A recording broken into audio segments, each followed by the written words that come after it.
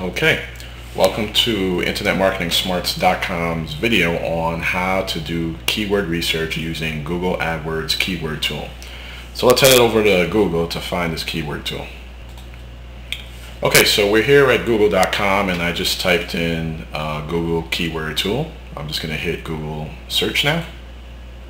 The first result you're going to see is going to be right here on the top, Google AdWords keyword tool. That's basically what we want. Click on that bad boy.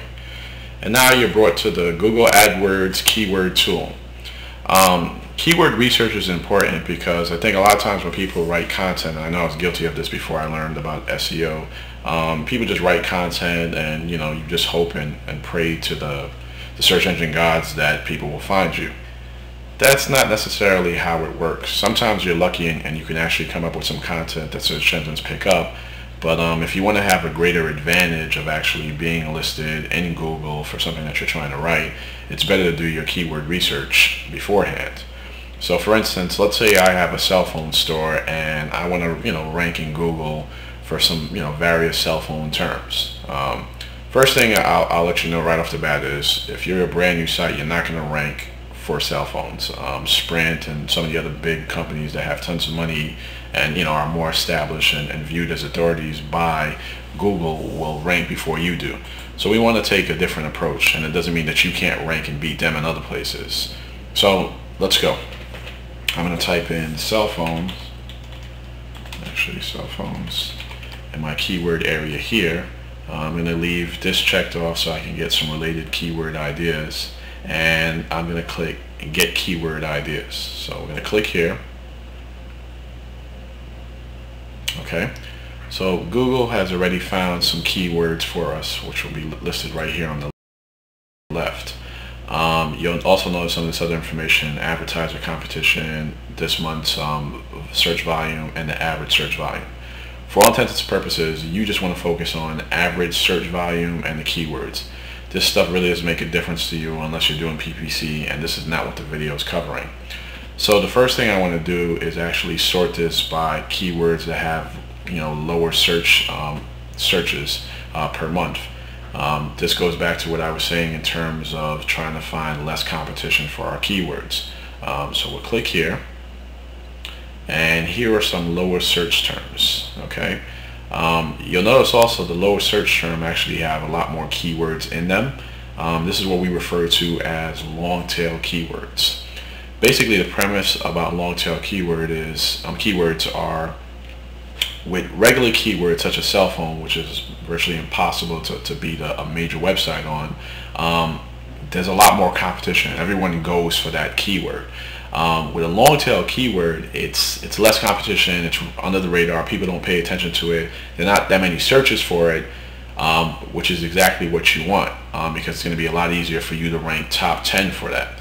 So you figure if you have thousands or even just a few of these keywords, depending on what your market is, having tons of articles where you're ranking top 10 with these keywords is almost like the equivalent of ranking top 10 for cell phone, but with a lot less work in terms of your competition. So that's what long tail refers to. It means going after the longer tail keywords, the ones that have a lot more words in them, and doing a lot more content based on that, which will eventually equal the same amount of traffic that you would get for cell phone. It takes a little more work, but it's a lot easier to rank for that. So with that said, here are some of our long tail keywords: tri-band cell phone, replacement cell phones, European cell phones. Hopefully you know enough about your subject matter where you could actually pick off any of these keywords and write a whole article about it. That's basically what you want to do when you're doing your keyword research. Try to find the keywords that you feel comfortable writing about, and again, because they have such a low search volume and low competition, it's going to be a lot easier for you to rank. Again, I wouldn't pay too much attention in terms of the competition that you're seeing here. That doesn't necessarily reflect the competition that you're going to see in the actual search results. Okay? So, I would basically pick maybe this first one here. I'd write an article about this, and I'd make sure that this keyword is actually at the title of my article, because Google tends to favor, I guess, articles with keywords within the title. So that's a little secret tip that you should use. So make sure you include your keyword in the title, and then I would probably mix in some of these other keywords if I wasn't going to write a whole article on each one. You want to just always keep your articles keyword rich. So you can add some of these other ones, or if you're smart, you would create a separate article for each one. The other thing that you can do too is find related keywords, which are listed here by Google, which you can also write about, or actually just include in the keywords that you found above. So it's just a combination of finding the long tail keywords, making sure that your page actually repeats that long tail keywords a few times, and also including some other additional related keywords. Okay, let's get out of here and close off with some final tips. Okay, so here are my final tips. It's just a recap of what I said. For content development, use long tail keywords. Long tail keywords have less competition in terms of website rankings, but when added together, they tend to have equal or more traffic than the regular keywords that most people go after. That's just a no-brainer, people. You can, skate up ice hills if you want and try to go after those big keywords, but it's going to take a lot of time, maybe even dollars, depending on who you are. Use related keywords in the body of your content. Again, once you've identified your long tail keyword that you're going to focus your whole article on, sprinkle a few more keywords in there just to help you, show up in the search results. Because sometimes Google will do that just because they found some obscure keyword that your content has and no one else has. And finally, this is probably one of the most important tips: include your long tail keyword in your title. Titles are huge in terms of your ranking.